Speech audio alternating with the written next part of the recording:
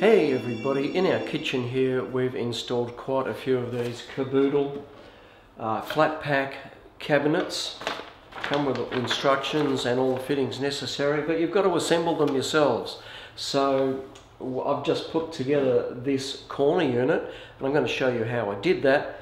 But I've already done one corner unit in our kitchen where it's, I suppose you would say, where it's meant to fit alongside other cabinets. But I'm going to put this cabinet in the office as a bit of a feature in the corner.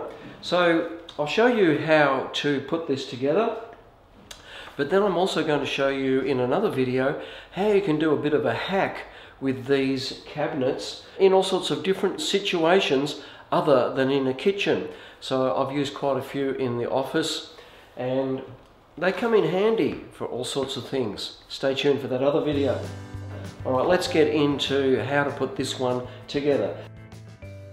This one is a little bit more complicated than some of the other cabinets because the triangular shape means you've got to watch out for how it's held square. So you've got to put the two sides together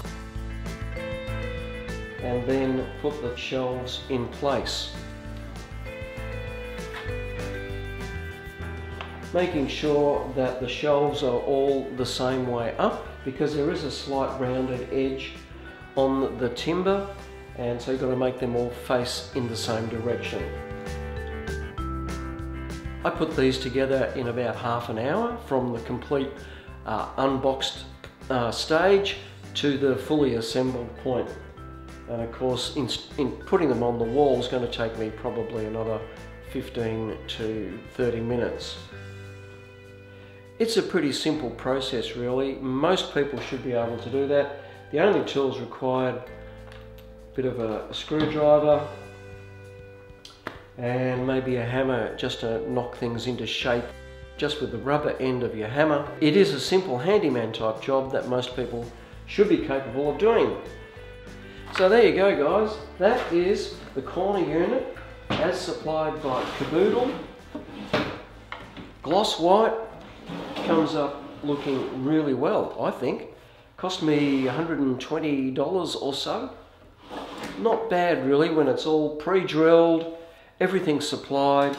You don't have to measure anything. You just simply assemble it. Thanks for watching everybody. Hope you enjoyed that. See you all again very soon, and watch out for the next video where I'll be showing you a bit of a Kaboodle hack, using their cupboards in a different situation than what most people might expect.